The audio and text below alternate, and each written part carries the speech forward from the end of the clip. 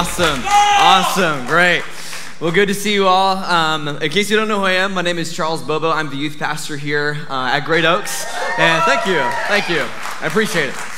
Awesome. I just want to firstly thank Pastor David for just allowing me to be up here in the first place. Can we give it up for him? He's listening live right now, so make some noise for him. Awesome. And also, welcome everyone online. We're so glad you're here. I was looking for the camera. It's right over there in that corner. Good to see you all. Glad you joined us today. Well, I'm really excited to be here. I have some life updates for you. About a month ago, I was able to have the awesome joy and privilege to get married to my beautiful wife, Brooke. And so she's right there at the front. So it was just a beautiful, beautiful wedding day. I have a picture for you. I did bring a picture for you. There you go. There's us. She looks beautiful. We've been married for about a month now, and it's just been a joy. And we were able to go take a little bit of a trip to Dominican Republic for our honeymoon, which is a blast. There were so many adventures we got to go on. We shared just fantastic experiences, just exploring the country. And we're just excited to be back here in San Antonio. So you all have the honor to hear me officially say that sitting in the front here is my smoking hot wife. And so here she is. She's very front row. That's the first time I can say that now. So you're welcome. But real quick, I have a question for y'all. Raise your hand if you took some vacation this summer. Raise your hand if you took some vacation. Okay, awesome, great. You had some good vacations, hopefully well rested. You're able to get back in the flow of the new semester. Has anyone ever taken a vacation to like a tropical place before? Okay, raise your hand if you have a tropical place. Beautiful, all right? It's just an amazing experience. And so I think you just saw some of the photos up there, but I'll show them again.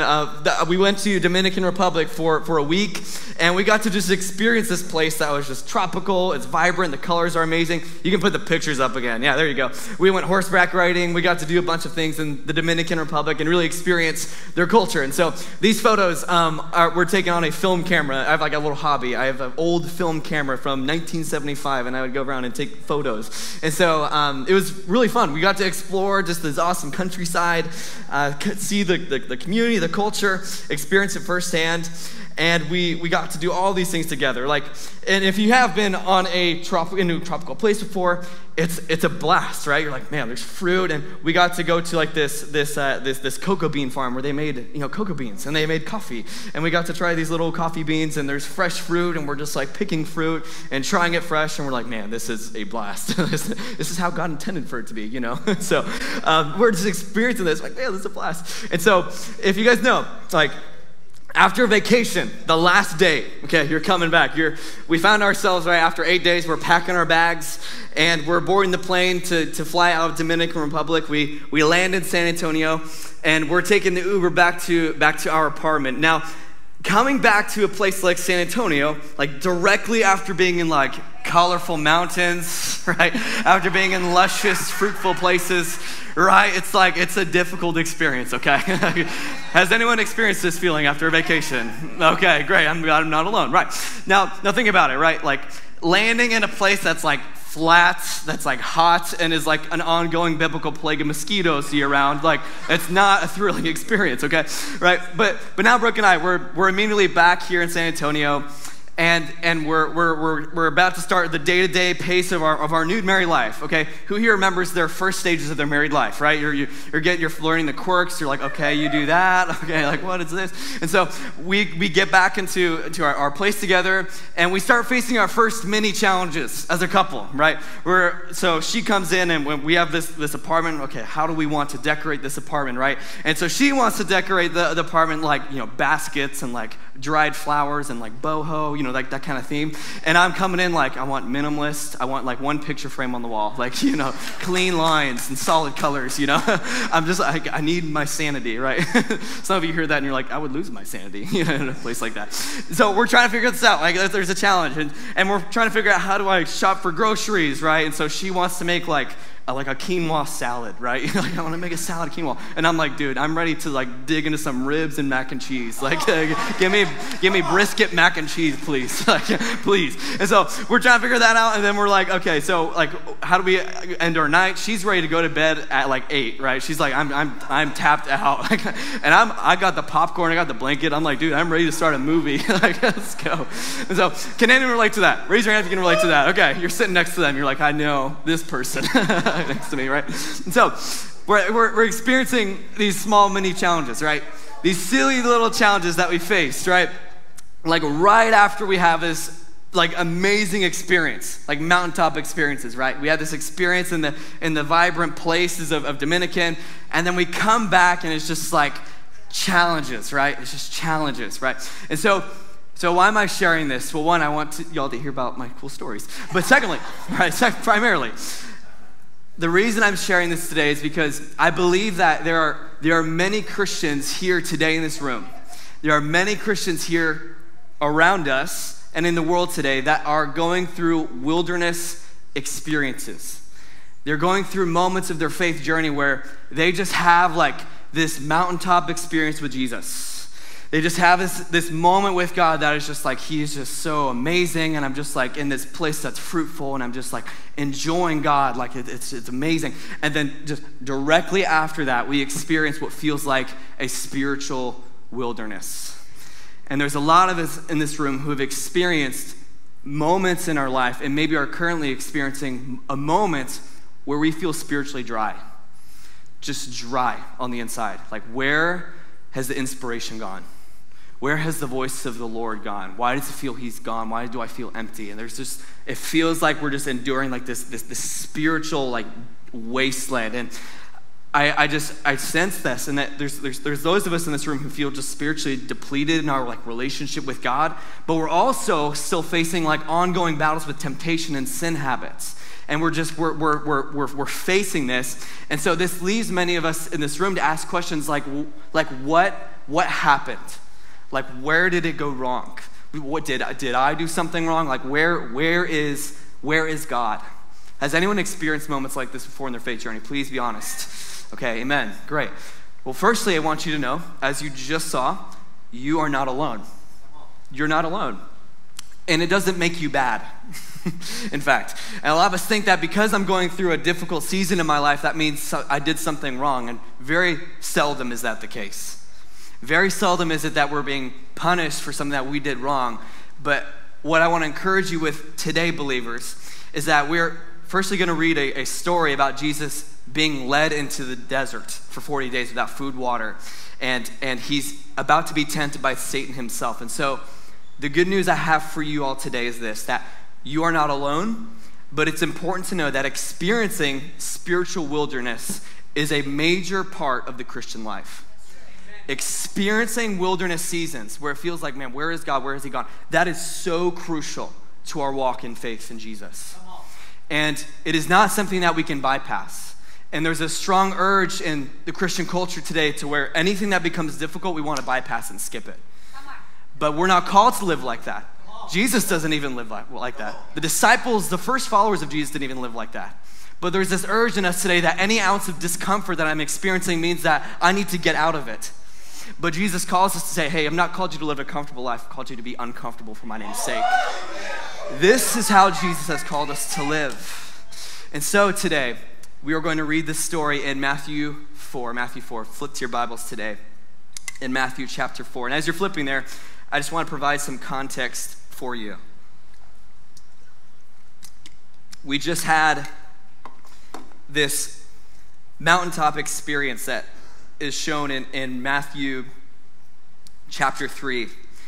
And what we see here is that John the Baptist baptizes Jesus in chapter 3 just before. And it's this amazing experience. In case some of you may or may not know, John the Baptist is Jesus' cousin. And so he's the guy with like hair, you know, just like he's covered himself with camel's hair. He eats bugs for a living, and he's got dreads. He's like that guy, you know. So he's there, right? And so that's Jesus' cousin, right? And so here's what makes John the Baptist such a cool character, right? We have all the prophets in the Old Testament, right, who are talking about Jesus is coming one day. He's coming soon. Here he comes, right? And that's all the prophets in the Old Testament preparing a way for Jesus. But John the Baptist, what makes him such a unique prophet compared to all the others is that he has the opportunity to say that he is here. He has come now. All the other prophets are saying, Jesus is coming one day. John the Baptist is the guy that gets to say he's here now. And so John the Baptist is like, okay, like, hey, Jesus is here. The Messiah, the promised one is here. Up comes Jesus, And he's asking John to baptize him. And John is like, are you kidding me? Like, I am not worthy to baptize you. Are you serious? Like, I don't even know if I can even unstrap your sandals. Like, you're literally the God of the universe. And he says, no, I need you to baptize me. And so John pulls Jesus into the waters of the river, of the Jordan River, and he takes him, he dunks him. Jesus comes up, and this powerful moment takes place where we see the Trinity in the same place at once. We have the Son, the Holy Spirit just descends on Jesus like a dove, it says in Scripture. And then we hear this booming voice from heaven saying, from God the Father saying, this is my Son in whom I'm well pleased. This is a powerful moment. So we literally see the Son, Holy Spirit coming down, Father speaking clear as day. And you're like, wow, this is a powerful, powerful moment that just takes place in Scripture. And so it's all in the same place. And then right after this, we're about to jump into the story. And so many of us remember moments like this, right? Remember moments like this in our story where we just felt like God was so clear. I heard God clear. I heard him move powerfully. I remember having this encounter with the Holy Spirit, and I remember speaking with the Father, and I remember experiencing what it was like for the Son to take his life and give it away so I could live. It's like we remember these moments, and this is what happens next in the story. And so let's pray before we read the Scriptures. And so, Lord, we ask that you just speak to us clearly today through your word. God, we humble ourselves before you. God, we ask that it would be you that we're after. Lord, change our hearts. Whatever parts of our hearts, Lord, you want to draw closer to you, just draw us close today. Following you is the greatest calling of our life. Nothing else matters except you. And so, God, we love you and thank you. And we pray this in your mighty name. And everyone together said, Amen. Okay, Matthew 4, verse 1. I'm in the NASB today. Then Jesus was led by the Spirit into the wilderness to be tempted by the devil. And after he had fasted 40 days and 40 nights, he became hungry. Pause. Who led Jesus into the wilderness? The Spirit did. The Spirit led Jesus into the wilderness. Like, okay, wait, pause, hold on, wait. So you're telling me that the Holy Spirit, who knows everything, right? Who knows, he's God, like 3 in 1, right? We're talking about a triune God. He knows what's about to happen in the desert. And the Spirit is leading Jesus into the wilderness to be tempted? Like we think about, like pause, think about that. Like why would the Spirit lead Jesus into the wilderness? And some people look at this verse and immediately skepticism rises. Like, okay, so why would he lead them, like people, into the wilderness to be tempted and to sin? Like that sounds like a messed up God. It sounds like a God who wants his people to fail. And many of us in this room, I sense, have this view of God, where we think that God is tempting us to sin or feel like God wants to watch us fail. And maybe there's a lot of us in this room who have wrestled with that in the past about God. Like, I think he wants me to fail. I don't think he wants me to actually win against whatever temptations I'm facing. But James writes this letter to the Jewish Christians, and he says this in James chapter 1, verse 12. He says this, he said, "Blessed is a man who perseveres under trial. For once he has been approved, he will receive a crown of life which the Lord has promised to those who love him." Verse 13, check this out. "No one is to say when he is tempted, 'I am being tempted by God,' for God cannot be tempted by evil, and he himself does not tempt anyone. But each one is tempted by" what? "When he's carried away, enticed by his own lusts." And so when lust has been conceived, it gives birth to sin. And sin, when it's run its course, it brings death. And so what is this saying? When temptation comes into our lives, we need to recognize that where it comes from is sinful desires and from attacks from the enemy. That is where temptation to sin comes from, and not from God. And so the question still remains, okay, so why did the Spirit lead Jesus into the wilderness? And some people think like Jesus needs some character development, like he needs to grow. You know, it's like he's Jesus. He's Jesus. There's something important to note. Right after the 40 days in the wilderness, what happens? After the 40 days of the wilderness, Jesus' ministry starts. His ministry begins. Like he starts. He begins the mission and the journey to rescue and save all of humanity. Like that's what happens after the 40 days. And so keep in mind, the reason that the Spirit led Jesus into the wilderness was a test of his faith to prove that this is the Son of God. This is the Son of God. And here is the proof. Because keep in mind, like that Jesus is fasting in the wilderness. His point to be out there is to fast and to seek God. And the first 40 days, Satan doesn't come. He's there praying. He's seeking God. He's preparing for the ministry that's about to start of rescuing humanity. And so the reason that this happens, right? Like God is leading his people through testing. Like God will lead us through testing. So what we learn from God about these verses here is that God will always test us, but God will never tempt us. God will test his people, but he will not tempt his people. There is a major difference between being tested and being tempted. These are two different things. And many of us, when we experience wilderness seasons of times of temptation, we think that it's God tempting us. A test is an opportunity for us to show the results of our faith. A temptation is a trap designed for our faith to fail. This is the difference between a test and a temptation. They're different. And it's important that we realize this as Christians, that the wilderness is the place for testing, where our faith is tested, but our flesh is tempted. That is the point of the wilderness season that we face as Christians. The point, and when we go through these seasons, our faith is going to be tested by God, but our flesh is going to be tempted by the enemy. And it's very important that when, like if you're in the room today, right, and you feel like you are in a spiritual wilderness, my hope for you is that you would see the wilderness season as an opportunity to show the results of what the Holy Spirit has done in your life on the mountaintop. And this is what Jesus was going through. Had this powerful moment with the Holy Spirit, immediately plunged into what feels like 40 days of torture, right? Of challenge. And that season of being in the wilderness for 40 days was the test to prove that what just happened on the mountaintop was real. It was true. And that Jesus Christ is, in fact, the Son of God.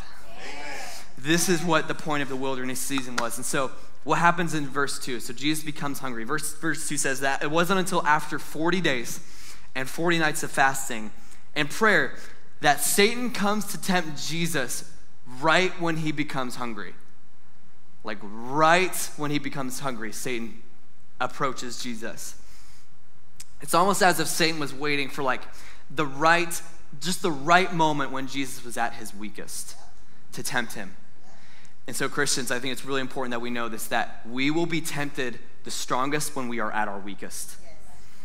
We are going to be tempted strongest when we are at our weakest point. And so here's the thing. There's a lot of times when we think that like Satan is going to tempt me like immediately after I had this crazy encounter with God. Satan is not going to tempt you when you are most close with God. He's going to catch you in that one moment when you're weak. And the moments after a long day of work when we feel lonely, when we feel sad, when we feel stressed, when we feel tired, when we feel bored, I want you to know, Christians, expect temptation. Expect it. Expect temptation for anger to rise up towards your family members. Expect temptation to think selfishly, not think selflessly for others. Expect the temptations to go to this one place to feel satisfaction again. Expect temptation when we're at our weakness. Expect it. And the challenge for us is to never let our guard down. That's when the enemy slips in. And what's most challenging for the world today and for the Western culture is that there are many instances based on the way that our life structure is framed where there are places and thoughts that we go to that cause us to let our guard down. And we completely forget about everything that happened on the mountain. There's moments in our life like that. And the enemy is not going to try and catch us when we're so caught up in looking at Jesus in wonder. He's going to catch us when there's a moment in our life when we're weak and our flesh becomes hungry again. And our flesh starts to kind of crave the old things that were fun, the old things that satisfied us, the things that our flesh wants to go to, but our spirit is like, no, I want to go after him, right? This is the battle between our flesh and spirit, right? Because the spirit is willing and the flesh is weak.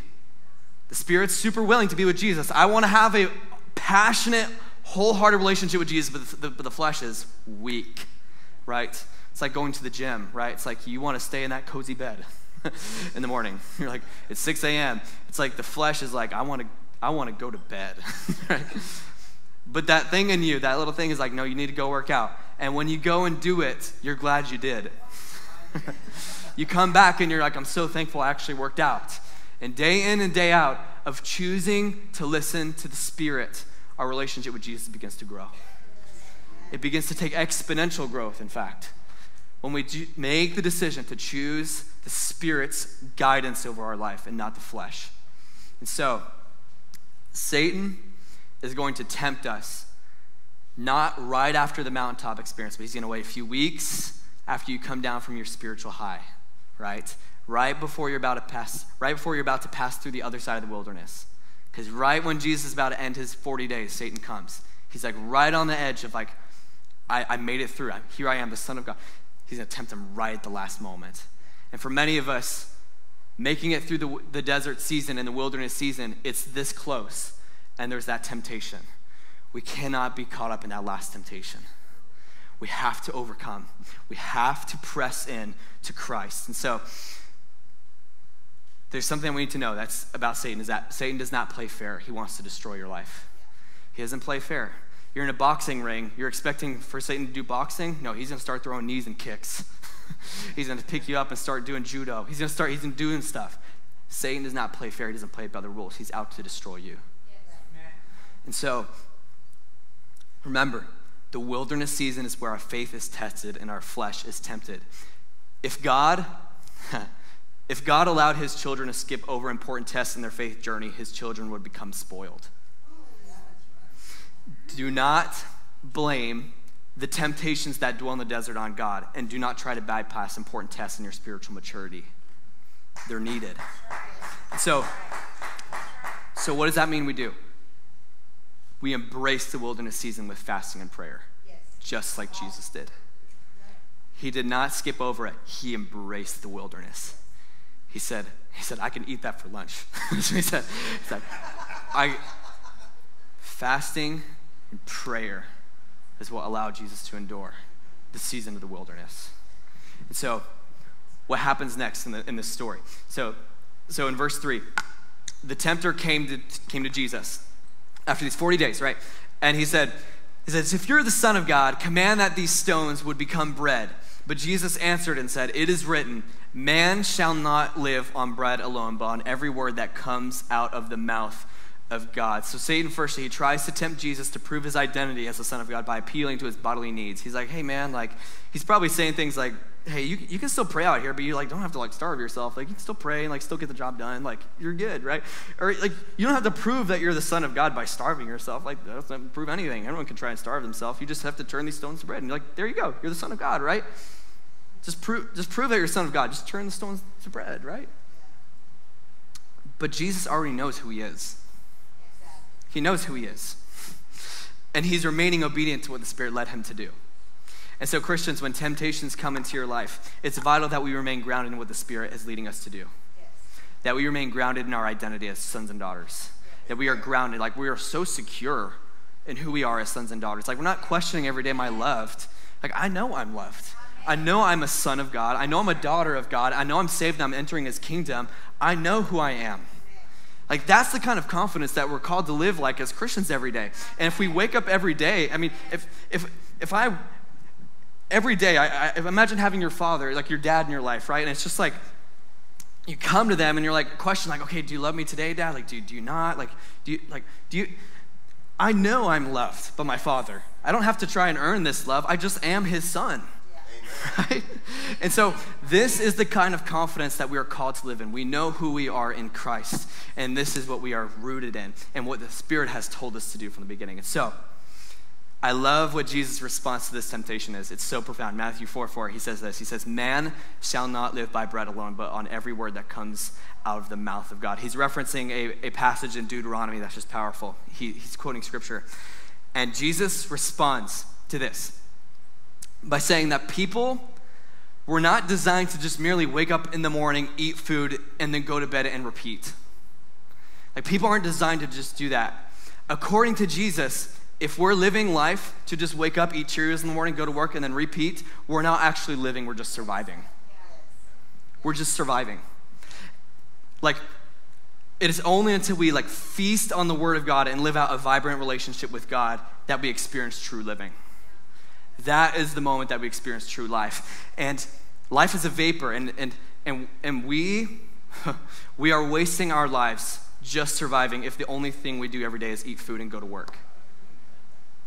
We are wasting our lives away if the only thing we do and our only purpose in life we think is to just wake up and go to work and live life normally.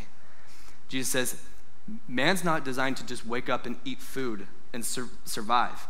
We are designed to live on every word that comes from the mouth of God. Amen. Every word that comes from Jesus, we are designed to just consume and live out. Like that is what we're calling it. It's like imagine that we just live our whole lives calling ourselves Christians. We spend no time in the Word. We eat fast food to survive, and then we gaslight ourselves into believing that we are living life to the fullest. What does John 10:10 say? The thief comes only to steal, kill, and destroy, but I came so that they would have life and have it what? Abundantly. We're called to have an abundant life in Jesus. We're not called to just wake up every day and just go to work and just carry out our normal tasks as usual. We're called to have an abundant life in Jesus. Amen. So where did it all go wrong? It all went wrong when we started developing this thing that life is a grind and I have to wake up and fend for myself. But what we're called to do is not to live like that. We're called to live life abundantly. What does Jesus do with the Israelites when they're stranded in the desert? He provides manna for them every day. He says, you're designed to, the only way you're gonna eat is if you depend on me for food every day. And that's our relationship with Jesus. The only way we're gonna survive our spiritual walk with Jesus and living life every day is not depending on food from Jesus that we learned last year, or we remember this one encounter that happened a long time ago, this old revelation of Jesus. We get new revelations of Jesus every day. Revelations of God that's fresh manna. If we save the manna from yesterday, it's gonna go bad. So why are we expecting to live off of old manna that we heard from a pastor years ago and not accept the manna that's right in front of us in the Word? This is the Word of God, and it gives us life. When we just took communion a few moments ago, we took the bread and the wine. Some of us were saying grape juice. It is grape juice. But Jesus poured a cup of wine. He took bread. This symbolism, right? Jesus breaking his body and pouring out his blood. The bread is not just a symbolism just of his body breaking, but we have to eat bread to live every day. As Christians, we have to live every day feasting on what Jesus did for us. And if we skip a day eating bread, then we're starving. And some of us are just drinking wine every day. Saying, I love Jesus, he's just forgiving me all the time. And we're just, but we all know, you cannot be sustained in your relationship with God by just drinking wine. You have to eat bread. Come on. What sustains your relationship with Jesus is not getting drunk on just his forgiveness. What sustains your relationship with him is what he's done for you every day. That is what sustains our relationship with Jesus. And so, Jesus knows, okay, the bread of the Word gives us abundant and purposeful life. Why would I settle for worldly bread? Why would I settle for these rocks turned to bread if I'm feasting on the Word? That's enough. We have people in other countries across the planet right now who have nothing, but who are filled with the Spirit. They're feasting on the Word, and they are filled with purposeful lives because they found it in Christ. That's why.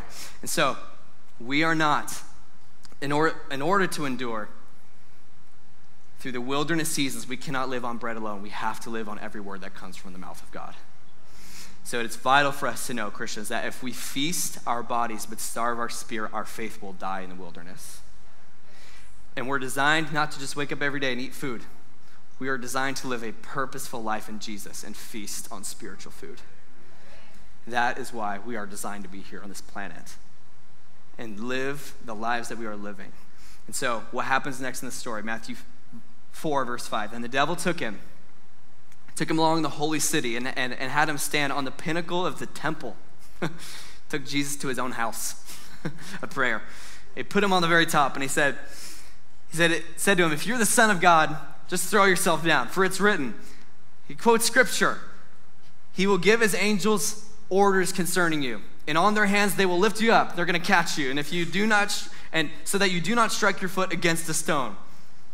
But Jesus said to him, on the other hand, it's also written that you shall not put the Lord your God to the test. To the test. So I have a question for you, Bible nerds. There's this really famous theologian in Scripture, actually. So I want you to put your hats on right now. There's this famous theologian in Scripture, in the Bible, who I would say knows Scripture like really, really well inside and out. Has appeared multiple times in stories throughout Scripture. Does anyone know who I'm talking about? Satan. It's Satan.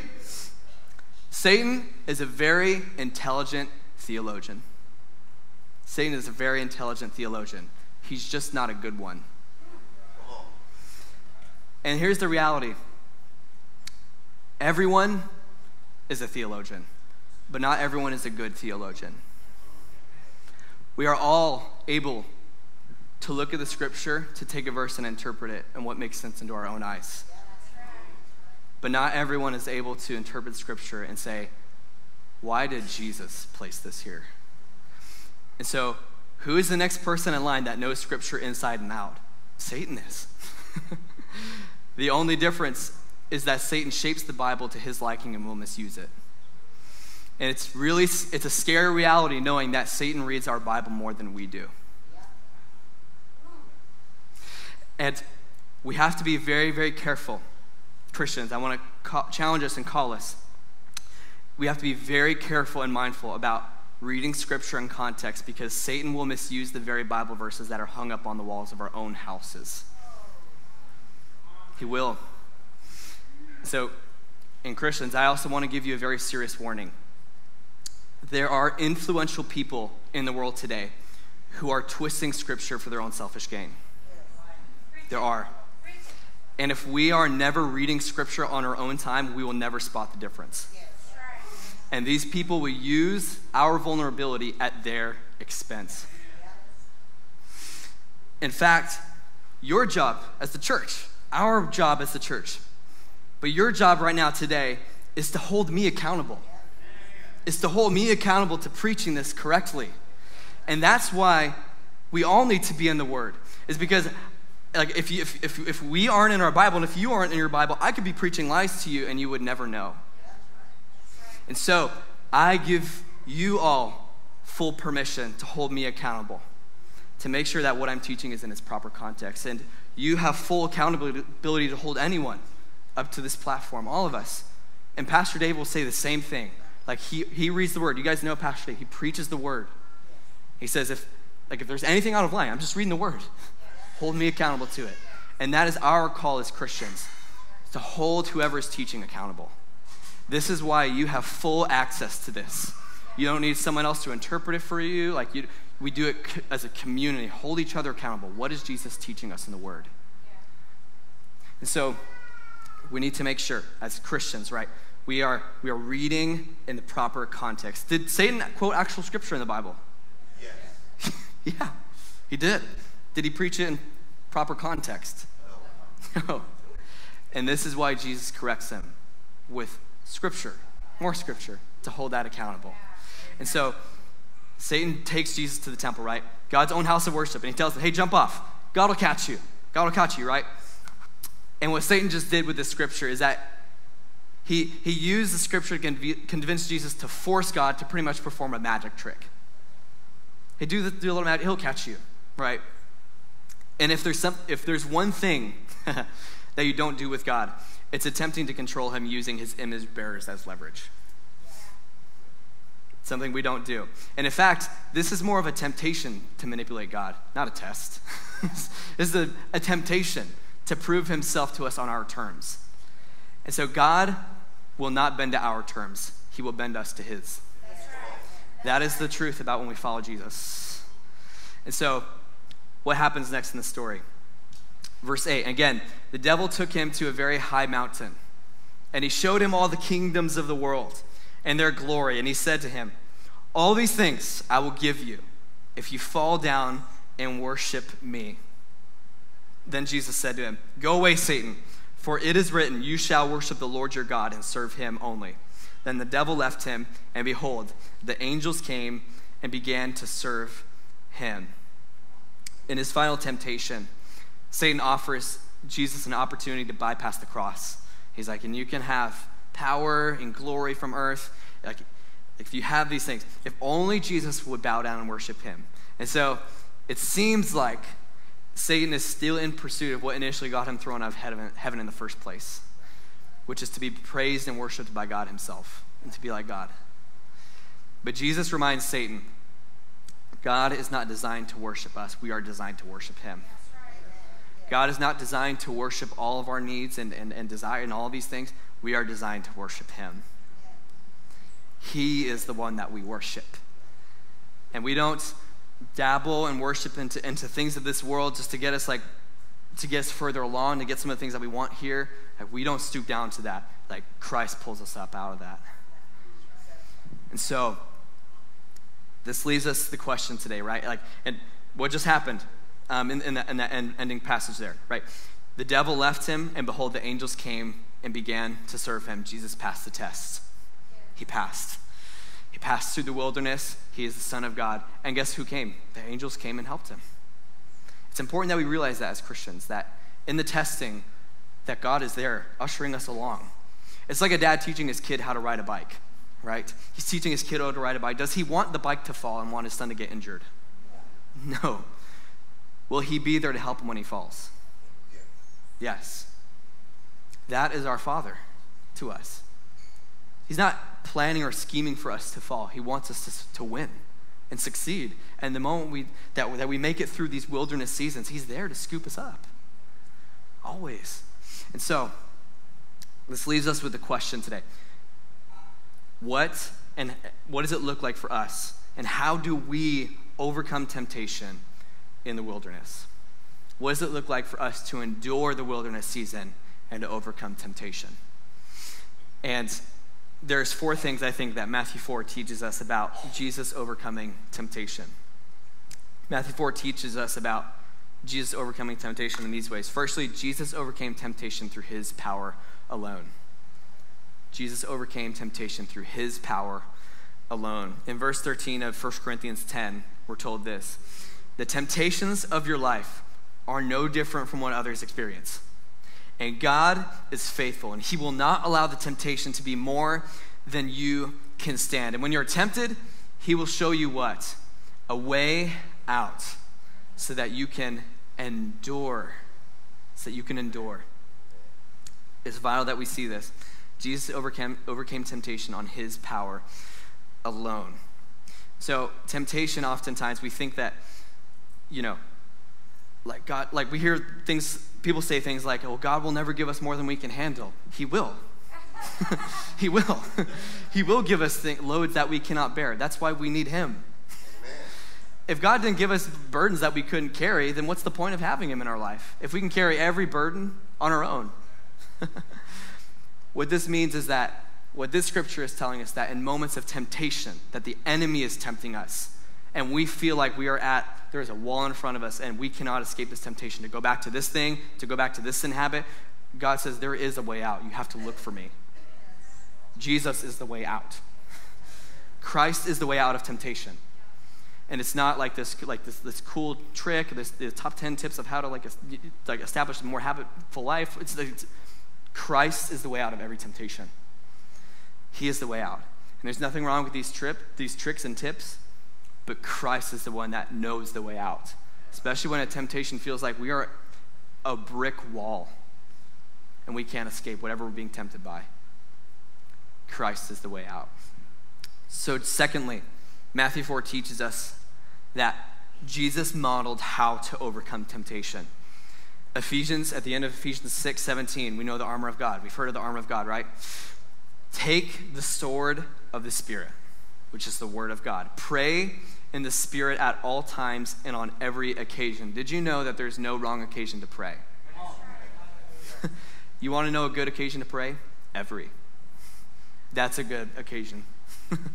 And some of us think like, it's only breakfast, lunch, and dinner, or right before I eat my meal. Every occasion is the right occasion to pray. Amen. And so, stay alert and be persistent in your prayers for all believers everywhere. Every temptation that Jesus faced, he responded with scripture. Every single prayer, every single temptation in prayer, he responded. This is actually what the word of God says. Why? Because our words fall flat, but his rise above. Our words and our wisdom are so shallow. The Lord's wisdom and his words are powerful. It's sharper than a two-edged sword. It can cut through bone and marrow. That's the word of God. And so when we try to respond to temptation with like our own thing, like my own logic, and I'll just do this, like it's not strong enough. We're not strong enough. The word of God is a sword. It's a two-edged sword that cuts through any temptation. So what does that require of us? To be ready to draw. And that is going to require some of us to pull out our Bibles off of our top shelf and just blow that thing off. I'd encourage you, be immersed in the word. Put it on your heart. What does David write in the Psalms? I've hidden your word in my heart so that I might not sin against you. I've hidden your word in my heart so that I might not sin against you. The word is not just here, the word is here. And there's a lot of people in this world who know the Bible inside and out, but who do not have a personal relationship with Jesus. And it's impossible to go our entire life knowing about the things of God, but never knowing him. And so it's vital that we consume the word, not just for knowledge and to know things about the Bible, but to actually have a fruitful walk with Jesus. The man that hung next to Jesus on the cross, who was a thief, who probably had no time to read his Bible, and in the last moments of his life said, Jesus, from his heart, remember me in your kingdom. Didn't have time to get baptized. Jesus said, today you'll be with me in paradise. That was a heart. The Pharisees studied scripture all day long, in night and day, but their heart was hardened. The question I have for y'all today is your heart open to the actual word of God for your life to change? That's where it happens. So open your heart. There's that song, Open the Eyes of My Heart. Anyone know that song? Chris Tomlin, right? It's Chris Tomlin. Open the eyes of my heart, Lord. I want to see you. It's not Chris Tomlin? I thought it was. Either way, we know that song. Open the eyes of my heart. Not just my mind, my heart. Allow your eyes to be opened in your heart to know Christ today. Number 3, Jesus experienced humanity's temptations. Because he himself suffered when he was tempted, he is able to help those who are being tempted. Hebrews 2:18, this is so important that Jesus actually, we talk about Jesus being fully God and fully man. That's what it means. It's not, Jesus was not 50% God and he was not 50% man. He was 100% God, 100% man. That it's a weird thing, right? Like, how can God be 100% both things? He is. He is 100% God, 100% man, which means that he 100% experienced the temptations that we face every day. And so what does that mean? Number 4, that Jesus empathizes with our weakness. Jesus empathizes with our weakness. Hebrews 4:15. For we do not have a high priest who is unable to empathize with our weaknesses. God's not distant. He empathizes with us. But we have one who has been tempted in every way, just as we are. Yet, he didn't sin. He did not sin. Jesus empathizes with your weakness. Whatever weaknesses that you've experienced, whatever temptations that you're going through right now, it's nothing that he's not familiar with. He knows every hair on your head. He knows every hair on our head. He knows exactly what we experience. He created the brains that even allow us to experience the emotions that we're experiencing. He knows our weaknesses. And he knows us. When I was 10 years old, I was exposed to pornography for the first time. And what happened through the years of my junior high and early high school years is I developed a crippling addiction that ruined my life. And as I faced temptation every day, I just remember feeling alone, overwhelmed by the strength of temptations and feeling like I could never break out of this cycle. And after I gave my life to Jesus when I was 14, I became determined to break this cycle. And these verses that I just shared with you played a major role in my freedom story from pornography, because I learned 3 things. And it's this verse that I shared just a moment ago in 1 Corinthians 10. The temptations in your life are no different from what others experience, and God is faithful. He will not allow the temptation to be more than you can stand, but when you are tempted, he will show you a way out so that you can endure. So this verse played a major role in my freedom story from pornography, because I learned 3 things. One thing I learned was that I was not alone in my temptations. It turns out that most of my friends were struggling too. And I also learned that even temptations that Jesus experienced, he knows. He knows, but he didn't sin. He didn't. And so, second thing I learned was that as strong as the temptations felt, as impossible as it felt, I learned that God will never force me into a position to sin against him. And some of us feel that way, that I'm being forced into a position where I'm gonna have to sin against God. And that I'm here to tell you that temptation has a tendency to cast a big shadow. It's usually just a small thing with this massively projected shadow. And what I learned was that there is always an escape route to temptation. And every temptation was an opportunity for me to seek to find him and to find that way out. And after lots of accountability and prayer and developing healthy habits, the Lord set me free from this addiction when I was 16 years old. And by his grace, I was able to enter into a marriage 1 month ago, completely free from this addiction for 7 years. And by his grace, I also now have the privilege to travel across the country and speak at colleges and schools and events about the harmful effects of pornography. And so, but maybe you're here today and you're just like, you've had like a problem with God. Like maybe you're just upset, you're frustrated with him right now, and you're wondering why you're in the season of wilderness, where you're being tempted. And if that's you today, I want you to know this, that God will always test us, but he will never tempt us. You're going through a season of testing. Press into fasting and prayer and trust in him. Maybe you're in this room and you've been a Christian for a while. Maybe you've been here for a long time, but you feel like you're struggling with a sin right now that you can't break free from.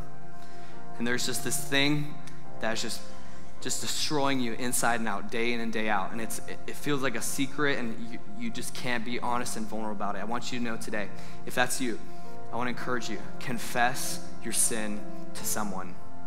Confess to someone your struggles. Hold firmly to the word of God, and remember that there is always a way out. Yes. Always. There's always a way out. No matter how thick that concrete wall feels in a moment of temptation, there is always a way out. And every temptation is an opportunity for us to seek him. So see temptation as that, an opportunity for me to press into God and to confess and put that thing in the light. I can't hide in the darkness. Put it in the light. And lastly, maybe you're here today, but you're not a believer. Maybe you're just kind of experiencing and trying to learn this church thing. You're not really sure what you believe yet. You feel like maybe no one understands what you're going through, or even what you are currently going through, what you've been through. And maybe you feel stuck today and you're struggling. If that's you today, I want you to know this, that Jesus empathizes with your weakness. Jesus empathizes with you. And the only way out of temptation is through Christ alone. And he can set you free today. And so what we do here at Great Oaks is we present an invitation for anyone who wants to say yes to Jesus and begin their pursuit and their walk with Christ. And we want to open this opportunity for you. And so what I'm going to ask everyone to do today is to just bow your head and close your eyes. And we're just going to pray today. And you, if you're in the room today and you are ready to give your life to Jesus, you're ready to begin this journey of following Jesus. You've been a Catholic, you've been through these different faith journeys, but you want to be serious about following Jesus today. I ask you to just pray this prayer after me. And believers, let's pray this together with them. Say this. Dear Jesus, I admit that I'm a sinner. But right now, with the faith that you've given me, I put it in you. I believe you died on the cross for my sins. I believe you rose from the dead on the third day. And right now, I'm asking you to save me. Forgive me. Please fill me now with your Holy Spirit. And I make you the Lord and the boss of my life. In Jesus' name, I ask this in faith. Amen. And right now, begin to thank him for saving you. And if you just prayed that prayer, you meant that in faith, we're not going to make you do anything strange, but we are the believers and we celebrate people that give their life to Jesus. And so if that was you, I'm going to ask you to just raise your hands on the count of 3. Ready? 1, 2, 3. If that was you, just raise your hands today. Raise your hands. Anyone this morning? Beautiful. Well, hello, believers. Good to see you all. Beautiful. I'm going to ask everyone to stand this morning as we close. God has called each of us to walk in freedom. Amen? He's called you to walk in freedom. Endure the wilderness season. We are all called to go through the wilderness season, and we're all called to overcome temptation. The only way we're making it is through Christ alone. Amen? Amen. So let me just dismiss you all and empower you with a prayer as you go this morning. So Lord, we just ask that over this body of believers today, that you would encourage them and empower them with the Holy Spirit. God, I pray that they would just be filled with direction and guidance from the Holy Spirit. Lord, as they are just led into moments of their life and their seasons, Lord, where they are going through the wilderness, Lord, I pray that you would sustain their relationship and their faith with you. God, I pray that by your power, Lord, you would encourage them and affirm them every step of the way. God, any temptation that they are facing, we speak against it in the name of Jesus. Lord, that they would be filled with the word of God to respond to it, God, with truth. And so, Lord, I pray that you would encourage, affirm, and uplift every believer in this house this morning. And so, God, we love you and thank you, and we pray this in your mighty name. And everyone together said, Amen. Awesome. We love you, Great Oaks. Have a good Sunday.